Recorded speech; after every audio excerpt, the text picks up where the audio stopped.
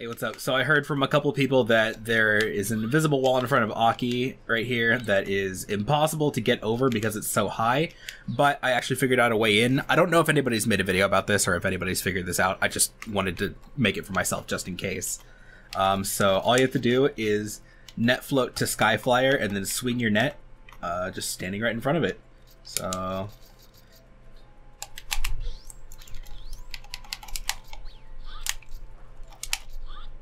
ta-da! Once you swing your net, for some reason it pushes you forward, kind of like the space station glitch, or the clip, I mean. And yeah, you can get in here and say hi to Aki, and she'll even turn her head and follow you, which is kind of cool, because I didn't think she was programmed to turn her head that far. Unfortunately, she won't look behind herself, but I still think it's pretty cool that she'll still follow you when you're at her desk. So, yeah, anyway.